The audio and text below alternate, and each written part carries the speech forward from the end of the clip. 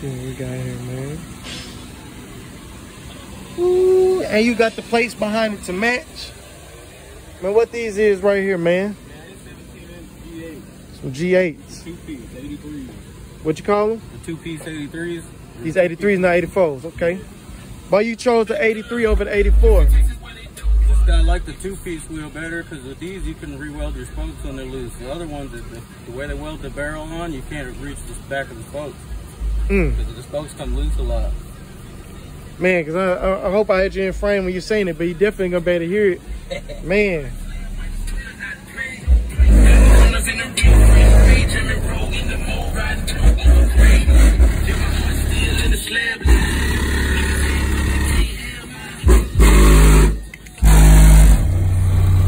We're gonna pop the trunk on us.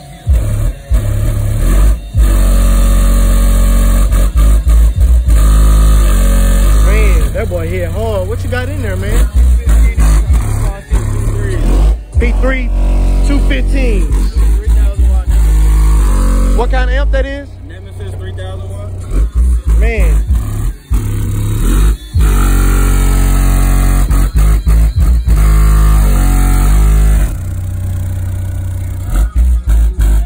What's up, man? Man, this boy shit hit hard, ain't it? What you know about the Slab.I? Man. Man, this is one, the only one I've really seen up and close.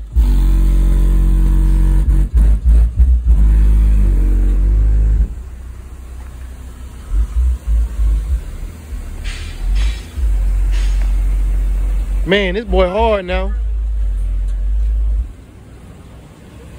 I'm gonna just play with it, see what we can come up with.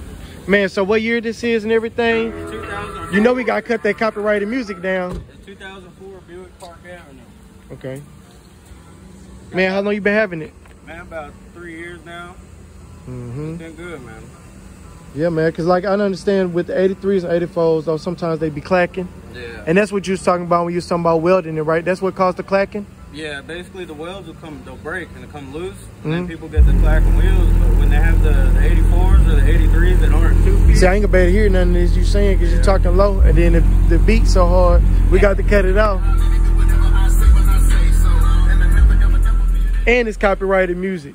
And when you closed it, though, you couldn't hear nothing. But that trunk, when it got the whamming, and then you can hear that you got something else on the inside because I can hear all the words still. Yeah. So you had clarity.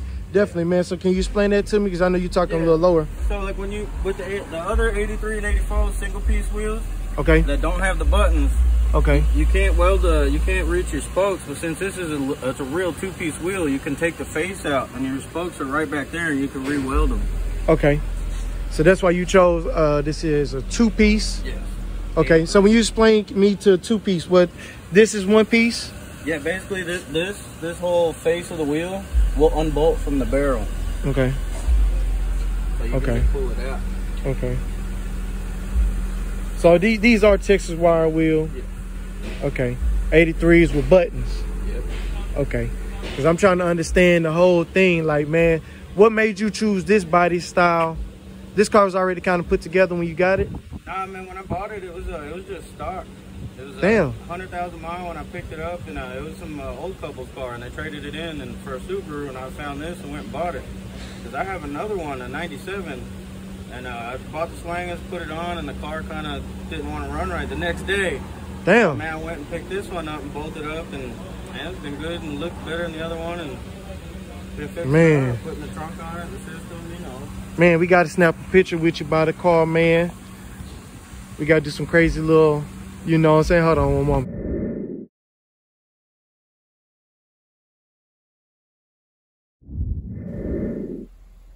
Got everything clean.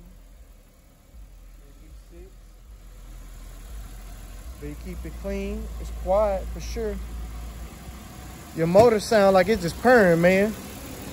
Hey, so can you explain to me the other part of the trunk? I know the Continental kit is a part of it. Yeah. And it come back, it fall down. But yeah, the trunk, man, I took the signs, you know, put the slogans on, and it's like you just pop it, you got the neon lights in it, and then when they glow at night, you know, people be tripping out and taking pictures of it. And man. We just represent the Houston scene, man. It's part of the car culture. Man, so what is this? You have to buy a fifth wheel to get this kit. And then you have to cut. Yeah, you gotta cut your shell, and then you figure out a way to mount your rim in there, and you get your pump going, and then you in there. So the whole thing come empty face when you first get it. Yeah. And then you gotta measure the rim face. Then you gotta waste the whole rim to be able to do this. Yeah, you gotta cut the barrel off the wheel. So you tell me you gotta have money to do this shit. Yeah, you kind of do, bro. I tell you. Man, you know, I've been watching this dude on YouTube, man. I think it's cool where it's like he go check out people's cars and then he ride with them. And then sometimes he even drive it. Autotopia or something like that, yeah. LA. Yeah. And he be having a lot of dudes with muscle cars and stuff. But I mean, this is Texas all day, man. So are you originally from Houston? Nah, man. But you just appreciate the culture. Yeah. And you want to build it correct. Because I mean, this Pearl is still nice. Yeah. But I'm saying you got the plate behind it, subtle details to make it all come together. And I think that a lot of people don't even really notice the plates on the cars and stuff, like a lot of times. Man, so why did you go with the 17? Because see, me, I'm thinking 20s. Because like when I see the SWaNgAs and they in the 20, I'm like, oh, that's nice. Yeah. Or even the 22. And I think they go way up to what now? What size? They go to 24s? 24 now, yeah. Oh, man. But I'm pretty sure they don't sell many of them. No, not really. And they do a 24-inch poke now. Mm-hmm. So these are G8s with the 8-inch poke. Okay. So, do you ever plan to go bigger? Man, I want to do some G15s. But man, so what man, y'all hear that? So like what that mean? How it's gonna go from like what, like 8 inches to what? 15 inches. So almost multiply how far this is right here. You know what I'm saying? Man, you gonna do that? Yeah, man, eventually if I find the fit. Man, so it's you paying for how far out it poke as well as how many spokes it is. Yeah, they're all 30 spokes. Man, cause I ain't gonna lie, I remember when I was a kid though, man, it was all about the 144 spoke Daytons. Yeah. Ain't that what it was? I think so, yeah. Or something like that, 100 something. 100 spokes. I just remember I used to always see them in the Love Rider magazine. Man, so you just gotta just keep it in there tip top, keeping it clean. Yeah. For all that system, man, what do you have under here, man? Like, do you have double alternators? Did you go? No, not yet, bro. It's in the plan, but for now it's just factory. Yeah, because I'm looking at you got some different components right here, though. I know this is something different, a capacitor. Well, see, this is just for the amp cable, and then this is like my neons and stuff. I got a little box power distribution block, and I got the neons all running off of there as well as the trunk neon. So when you get in, what you got to hit, man? Man, right now, I'm still gonna build a console for it, but I got a toggle here, this one here, this for the trunk, that's the fifth wheel, and then that's the neons over there. Man, yeah, man. I'm gonna build a console all right here and mount all that up with some more speakers. Okay. I have been seeing a lot of people getting some really nice consoles. I got somebody on Instagram bugging the hell out of me.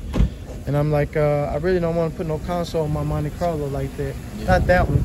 Man, what you think about this, man? You finna get you one? Oh, shit. Don't hurt yourself. Watch out for them elbows.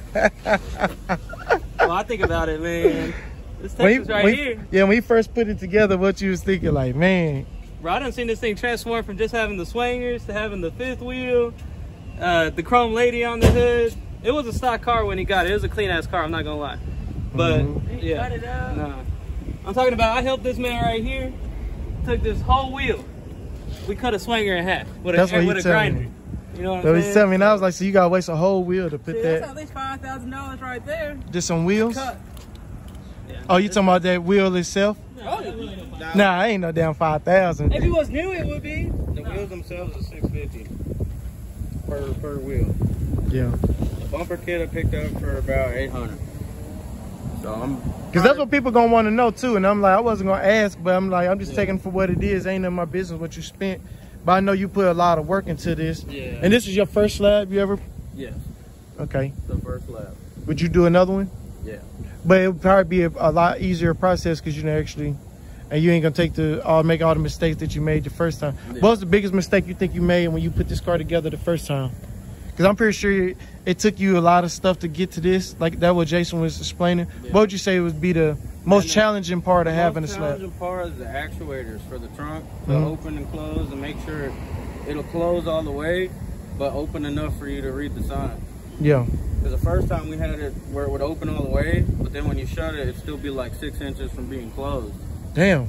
So, hey man, do you be getting in the wars with people when you go to Houston? Man. When you go to Houston, they gonna be swinging on you. Like I be seeing the boys having their trunks, and they be going fast as hell and skirt, and it's like a cat and mouse game. I see them going down the wrong way of the street, and I'm talking about they really getting to it. I'm like, yeah, man, it's like this shit's serious. You know what I'm saying? Like, it's nice.